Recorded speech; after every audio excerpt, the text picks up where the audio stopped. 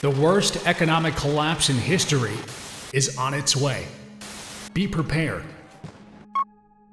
This is a chart of the 2008 financial crisis. Over the course of 500 days, the stock market dropped by more than 60%.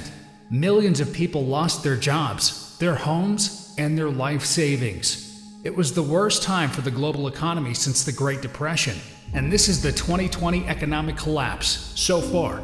Over the course of just 21 days, the market has dropped by roughly 20%. The world has seemingly shut down, and we just might be on the worst economic trajectory in history. Initially, when the disease had its first outbreak in China, it caused the Chinese government to shut down its manufacturing sector in order to help prevent the spread of the virus. Now, that wouldn't be a problem if 1/3 of all products in the world weren't made in China. You see, China is the global supply chain of the world. So when China experiences delays in production, the entire world's economy experiences delays as well. So, because of this supply chain slowdown, we have seen many large companies experience a slowdown in their sales and revenue. And this makes sense because if you don't have your product to sell, then you can't make any money. And here's an example. The car industry is very dependent on tools, die, and machinery in order to manufacture their cars. But each of these industries is experiencing 1 to 3 months delays because of the shutdown of the manufacturing sector. This means that car companies will not be able to launch their new annual vehicles on time, therefore missing out on billions of dollars worth of sales. And also because people are being asked to stay inside, be cautious and work from home if possible, we have seen up to an 80% drop in automotive sales in some countries like China. And this effect keeps trickling down. If the car companies are seeing a drop in sales and revenue, then so will its suppliers. And if the suppliers see a drop in revenue, so will the raw industries that work with suppliers. And this effect radiates to all other companies that are connected to the automotive industry. And what happens when a company sees a drop in sales or revenue? Well, we tend to see things like layoffs or even bankruptcies. This would lead to a higher unemployment rate, which would lead to less purchases being made by consumers, which would lead to less sales being made by businesses. And this cycle continues until the economy hits a low point like the Great Recession or the Great Depression. And keep in mind, this is just the automotive industry. This drop in sales will apply to virtually every other industry in the world, except the toilet paper industry because that's actually manufactured in a bunch of different countries around the world. Yet sales have increased for some companies, like KP Tissue, by almost 50%. Anyways, typically from the time that we begin to see a slowdown in sales from worldwide companies to the time where we experience massive layoffs, defaults on loans, and bankruptcies, it can be anywhere between 2 and 24 months. I mean, to think about this, the Great Recession began in December of 2007, but it took until September of 2008 in order for the worst parts of the recession to begin to be felt, and it was in March of 2009 when things were at their worst. That's a period of about 15 months in order for the recession to hit rock bottom. So what I'm trying to say here is that even though we may not experience an economic downturn in the next few weeks, we will almost certainly experience some sort of negative consequences in the next 24 months. So the Great Recession might not be the best comparison for what we're going through today, because that was caused by a combination of banks, insurance companies, and investors that created massive flaws in the financial system. The most comparable economic downturn to the one that we are seeing today, it was probably the recession of 2001, except the one that we're going through today is on a much larger scale. You see, in 2001, there was a rapid drop in stock prices. After a half-decade-long bull market, there was also a crisis that slowed down the world's economy, which was 9/11. And there was a temporary ban on air travel in many countries throughout the world. But again, the thing is that what we're seeing today is much more extreme than what we saw back then, because today we are seeing many more negative economic indicators.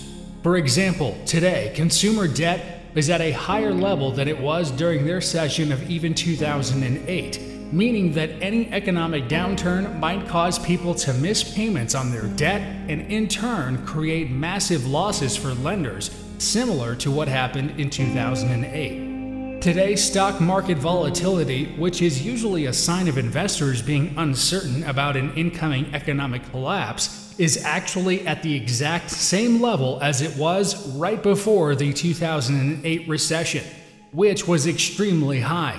There are also two giant industries right now, and the airlines and the cruise lines, that are actually on the brink of bankruptcy, and no one is really talking about this. In fact, I'm almost certain that if people aren't able to travel again in the next few weeks, or a couple of months, then we will see at least one major airline go bankrupt or get bailed out.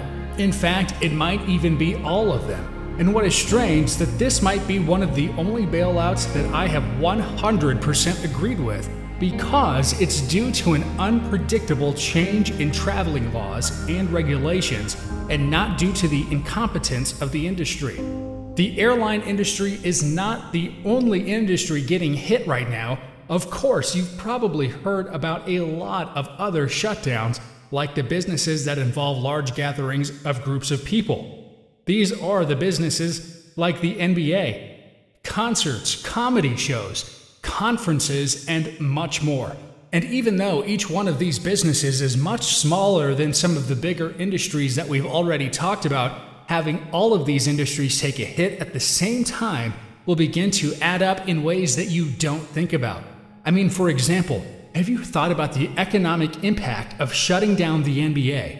You might think that the only people who will get hurt are the players, the owners, maybe the broadcasters, but that isn't true, because the people that will be most affected are the arena workers who are expecting to have a stable weekly paycheck, but all of a sudden have no source of income. And yes, there's even different kinds of companies that don't draw in large or dense crowds that are still shutting down for several weeks at a time. The best two examples are Nike and Apple, who have shut down all of their stores in hopes to stop the spread of the virus throughout the world. And even though these are big companies that will be able to get through the shutdown while still being able to pay all of its workers, there are still many businesses we're shutting down temporarily, or who are limiting store hours, who will be unable to pay their hourly workers their expected wage. And what about the stores and small businesses that do keep their doors open during this time? Well, this early data is pretty terrifying. Let's take the restaurant business for example. There are apps like Resy and OpenTable which are used to book tables at restaurants, and they're reporting that covers are down between 30 to 65% in areas like New York and Washington. So, all of these points represent the case for an incoming recession, and there's a ton of other points that are tough to quantify, such as businesses losing productivity by having people work from home. There was a sharp drop in oil prices recently, and there's a ton of other economic indicators that signal a really bad economy coming in the future. But this does not mean that a horrible recession is a for sure thing. You see, there are ways to at least mitigate some of the short-term consequences of a recession. For example, one action that several countries have done, like Canada and the United States, is that they have set up a loan program where small business owners are able to take out interest-free loans in hopes to prevent their businesses from shutting down during the next 6 to 12 months. Another thing is, as mentioned earlier, using taxpayer money to help bail out core infrastructure companies, such as airlines, might help prevent large companies from going bankrupt. The one thing that can't be prevented is the slowdown of the economy that we have already experienced in the last few weeks, and this will likely continue for the foreseeable future. You see, governmental action can only get you so far during a recession. At the end of the day, the only real way that we can prevent or minimize this recession is to have life return well back to normal for the average person. But that might not happen for quite a while, so buckle up, be prepared, because we might be in for a tough one. Hit the like button and share this video to all your friends. And don't forget to subscribe for more videos.